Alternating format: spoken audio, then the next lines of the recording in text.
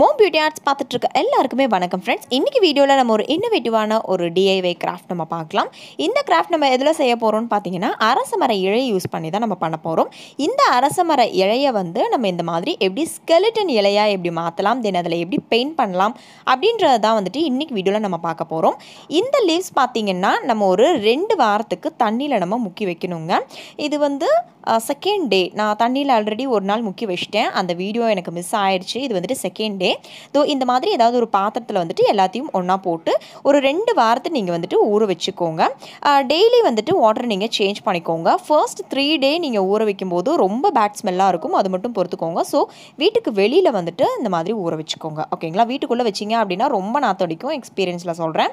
இப்போ ஒரு 2 வாரத்துக்கு அப்புறம் நீங்கள் எடுத்து பார்த்தீங்க அப்படின்னா இந்த மாதிரி ஸ்கெலிட்டன் மாதிரி உங்களுக்கு மாறி இருக்கும். ஒரு சில இலைகள் நல்லாவே ஸ்கெலிட்டன் ஆகிருக்கும்.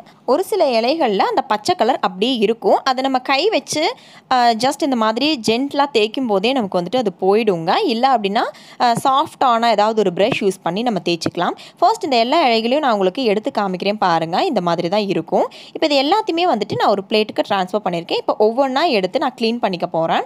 எப்படி க்ளீன் பண்ணுறேன் அப்படின்றத நான் உங்களுக்கு காமிக்கிறேன். இது ஏதாவது ஒரு ஓல்டு ப்ரஷ் இருக்கும் பார்த்தீங்களா, பல்லு தேய்க்கிற ப்ரஷ், அதை யூஸ் பண்ணி இல்லைன்னா பெயிண்ட் ப்ரஷ் யூஸ் பண்ணி நீங்கள் இந்த மாதிரி ஜென்டலாக க்ளீன் பண்ணுங்கள். ரொம்ப அழுத்தி பிடிச்சி க்ளீன் பண்ணினீங்க அப்படின்னா அந்த இலை பிஞ்சிட்டு வந்துடும். இப்போ பாருங்கள், இந்த மாதிரி கண்ணாடி மாதிரி நமக்கு இந்த இலை இருக்கும், ஓகேங்களா? 2 வாரம் கரெக்டாக நீங்கள் ஊற வச்சிங்கனாலே இந்த மாதிரி உங்களுக்கு மாறிடும், ஓகேங்களா? இப்போ எல்லாத்தையுமே நான் நல்ல வாட்டரில் க்ளீன் பண்ணி நல்லா ட்ரை பண்ணி எடுத்து வச்சுருக்கேன். ஒரு 5 மினிட்ஸ் நீங்கள் ஃப்ரீயாக விட்டீங்க அப்படின்னாலே அது நல்லா ட்ரை ஆகி வந்துடும். இப்போ ஜஸ்ட் எல்லா இலையும் நான் உங்களுக்கு ஒரு வியூ காமிக்கிறேன் பாருங்கள். இப்படி தான் இருக்கும். இது நீங்கள் டேரெக்டாக அப்படியே கூட நீங்கள் ஃப்ரேம் பண்ணி வைக்கலாம். இல்லைனா நீங்கள் ஸ்பாஞ்ச் யூஸ் பண்ணி கலர் பண்ணி நீங்கள் அப்படியே ஃப்ரேம் பண்ணலாம். பட் நான் இன்னைக்கு கொஞ்சம் டிஃப்ரெண்ட்டாக கலர் பண்ணி காமிக்கிறேன் எப்படி அப்படின்றத பாருங்கள். ஃபர்ஸ்ட் ஒரு இலை எடுத்துக்கிறேன். அந்த இலையில் 2 சைட்லேயுமே நீங்கள் தொட்டு பார்த்தீங்க அப்படின்னா அந்த சென்டர் ஒரு குச்சி மாதிரி இருக்குது பார்த்தீங்களா, அது ஒரு சைடில் லைட்டாக தூக்குன மாதிரி இருக்கும். அந்த இடத்துல இந்த மாதிரி ஃபெவிகால் அப்ளை பண்ணிக்கோங்க. இன்னொரு சைடில் நல்லா அமுங்கின மாதிரி ஃப்ளாட்டாக இருக்கும்.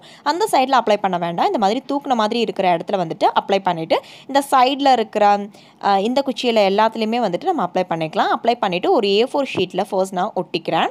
எந்த ஷேப்பில் வேணும்னாலும் நீங்கள் ஒட்டிக்கோங்க. இஃப் சப்போஸ் அப்படியே A4 ஷீட்டை அப்படியே நீங்கள் ஃப்ரேம் பண்ணுறீங்க அப்படின்னா உங்களுக்கு பிடிச்ச ஷேப்பில் நீங்கள் வச்சுக்கோங்க.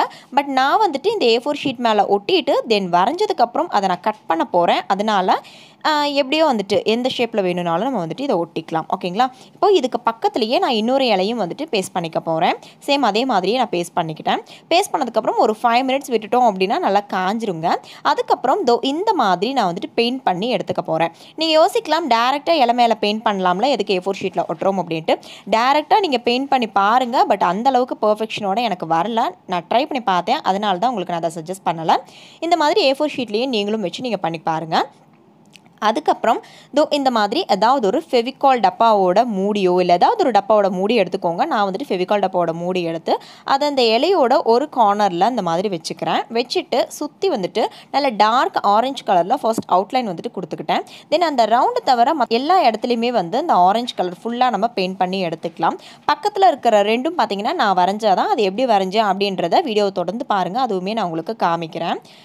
இப்போ பார்த்தீங்கன்னா ஃபுல்லாக நான் கலர் பண்ணி எடுத்துக்கிட்டேன். இந்த இடத்த நீங்கள் கலர் பண்ணும்போது நல்லா தின் ப்ரஷ்ஷாக யூஸ் பண்ணி கலர் பண்ணிக்கோங்க. இப்போ கலர் பண்ணியாச்சு. இந்த சென்டர் ரவுண்ட் இருக்குது பார்த்தீங்களா, அதை நம்ம எல்லோ கலர் பெயிண்ட் பண்ணிக்கலாம். ஒரு சன்லைட் எஃபெக்ட்டுக்கு நம்ம கொண்டு வர போகிறோம். அதனால தான் அதை எல்லோ கலரில் நம்ம பெயிண்ட் பண்ணிக்கிட்டோம். அது மாதிரி இந்த மாதிரி நீங்கள் லைட்டாக இப்படி இழுத்து விட்டீங்க அப்படின்னா சன்லைட் வர மாதிரி ஒரு ஃபீல் நமக்கு கிடைக்கும். அதுக்காக இந்த மாதிரி பண்ணிக்கலாம். இது ரொம்பவே ஈஸி மெத்தடுங்க. உங்களுக்கு நிறைய பெயிண்ட் பண்ண தெரியாது, நிறைய ட்ரா பண்ண தெரியாது அப்படின்ற பட்சத்தில் நீங்கள் இதை ட்ரை பண்ணலாம். இப்போது ட்ரா பண்ணி முடிச்சாச்சு. அதுக்கப்புறம் நான் என்ன பண்ண போகிறேன்னு பார்த்தீங்கன்னா, இதை அப்படியே அந்த A4 ஷீட்டோட சேர்த்து இந்த லீஃபையும் அந்த மாதிரி கட் பண்ணி எடுத்துக்கிறேன். இப்போ கட் பண்ணி எடுத்தாச்சு. இப்போ அந்த மற்ற 2 ட்ராயிங் இருக்குது பார்த்தீங்களா, அது நான் எப்படி வரைஞ்சி கலர் பண்ணினேன் அப்படின்றத காமிக்கிறேன் பாருங்கள். இந்த லீஃப் மேலே உங்களால் ட்ரேஸ் எடுக்க முடியாதுங்க. ஸோ அதனால் உங்களுக்கு தெரிஞ்ச உங்களுக்கு ரொம்ப ஈஸியாக வர ட்ராயிங் நீங்கள் வரைஞ்சி எடுத்துக்கோங்க. நீங்கள் நார்மலாக இந்த மாதிரி பென்சில் யூஸ் பண்ணி ட்ரா பண்ணினாலே உங்களுக்கு அழகாக வரும். பட் ரொம்ப ஷார்ப்பாக இருக்கிற பென்சிலாக வச்சு ட்ரா பண்ணாதீங்க. கொஞ்சம் மொன்னையாக இருக்கிற பென்சிலாக யூஸ் பண்ணி ஃபஸ்ட்டு ட்ரா பண்ணிவிட்டு அதுக்கு மேலே நீங்கள் கலர் பண்ணி எடுத்துக்கோங்க.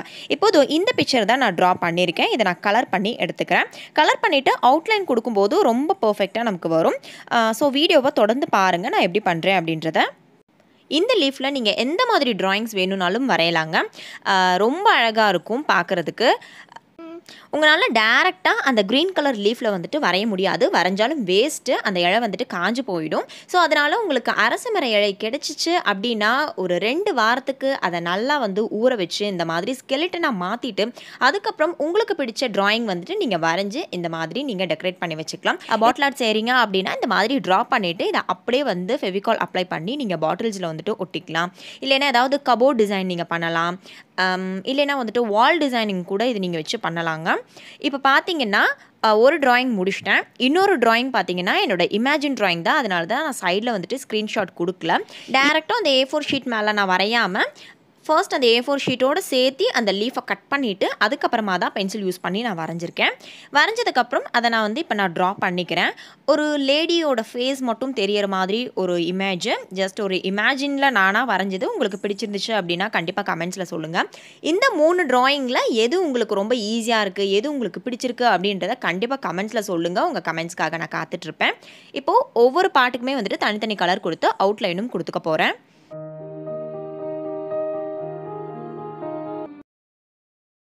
இப்போ 3 பிக்சருமே ரெடி ஆகிடுச்சு. இதை நம்ம இப்போ ஃப்ரேம் பண்ணி வைக்கலாம். நீங்கள் நிறைய மெத்தட் யூஸ் பண்ணி நீங்கள் ஃப்ரேம் பண்ணிக்கலாங்க, அது உங்கள் இஷ்டம் தான். நான் வந்துட்டு ஓல்டு இன்விடேஷன் கார்டு வந்துட்டு எடுத்திருக்கேன். உங்ககிட்ட இன்விடேஷன் கார்டு இல்லை அப்படின்ற பட்சத்தில் நீங்கள் கார்ட்போர்ட் அட்டை நல்லா கெட்டியாக வந்துட்டு எடுத்துக்கோங்க.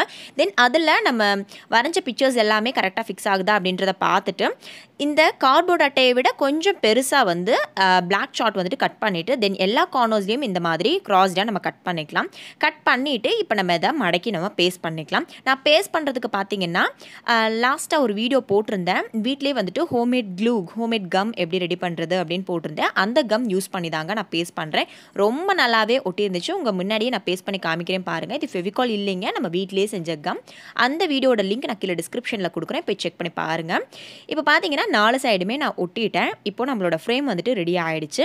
தென் அதே கம் யூஸ் பண்ணி இந்த லீவ்ஸையும் நான் வந்துட்டு ஒட்டிக்கிறேன். உங்களுக்கு எந்த ஷேப்பில் வேணுமோ, எந்த இடத்துல வேணுமோ அங்கே வந்துட்டு நீங்கள் ஒட்டிக்கோங்க. ஈவன் ஒரே ஒரு பிக்சர் கூட நீங்கள் வந்துட்டு ஒட்டிக்கலாம். இல்லை இந்த லீஃபை வந்துட்டு வேறு ஏதாவது சர்ஃபேஸில் நீங்கள் ஒட்டுறது அப்படின்னாலும் கூட நீங்கள் வந்துட்டு ட்ரை பண்ணலாம். இப்போது 3யுமே வந்துட்டு நான் ஒட்டிட்டேன். நம்ம இந்த மாதிரி சென்டரில் மட்டும் வந்துட்டு க்ளூ அப்ளை பண்ணி ஒட்டினதுனால ஒரு 3D எஃபெக்டோட இந்த மாதிரி தூக்கிட்டு நமக்கு இருக்கும். இப்போ நான் உங்களுக்கு நல்லா க்ளோஸ்அப்பில் காமிக்கிறேன் பாருங்கள். அந்த லீஃபோட ஸ்ட்ரக்சரோட அந்த பிக்சர் வந்துட்டு ரொம்ப அழகாக தெரியுது. இப்போ வந்து நான் இந்த புத்தா பிக்சருக்கு பக்கத்தில் வந்து ஒட்டி வச்சுருக்கேன். இந்த புத்தா பிக்சர் வந்து நம்ம ஒரு நியூஸ் பேப்பரில் யூஸ் பண்ணி நம்ம ரெடி பண்ணினோம். இதோட லிங்க்கும் நான் கீழே டிஸ்கிரிப்ஷனில் கொடுக்குறேன். உங்களுக்கு வேணும் அப்படின்னா போய் செக் பண்ணி பாருங்கள். கண்டிப்பாக இந்த வீடியோலேருந்து ஏதாவது ஒன்றாவது நீங்கள் லேர்ன் பண்ணியிருப்பீங்க, ஏதாவது ஒரு இன்ஃபர்மேஷனாவது உங்களுக்கு பிடிச்சிருந்திருக்கும் அப்படின்னு நம்புகிறேன். பிடிச்சிருந்துச்சா அப்படின்னா உங்கள் ஃப்ரெண்ட்ஸ்க்கும் ஷேர் பண்ணுங்கள் ஃப்ரெண்ட்ஸ், அவங்களுக்கும் மேபி யூஸ் ஆகலாம். இந்த வீடியோ பிடிச்சிருந்துச்சுன்னா கண்டிப்பாக ஒரு லைக் பண்ணிடுங்க, எனக்கு ரொம்ப மோட்டிஃபிகேஷனாக இருக்கும். உங்களோட ஒப்பீனியனை வந்துட்டு கமெண்ட்ஸில் சொல்லுங்கள். இந்த 3 பிக்சரில் எந்த பிக்சர் உங்களுக்கு பிடிச்சிருக்கு அப்படின்றத கண்டிப்பாக கமெண்ட்ஸில் சொல்லுங்க. ஓகே ஃப்ரெண்ட்ஸ், இந்த வீடியோ கம்ப்ளீட் ஆகுது. இதே மாதிரி ஒரு நல்ல வீடியோவோட நான் உங்களை சந்திக்கிறேன். Thank you friends, take care, thanks for வாட்சிங். நெக்ஸ்ட் வீடியோவில் சந்திக்கலாம். பை.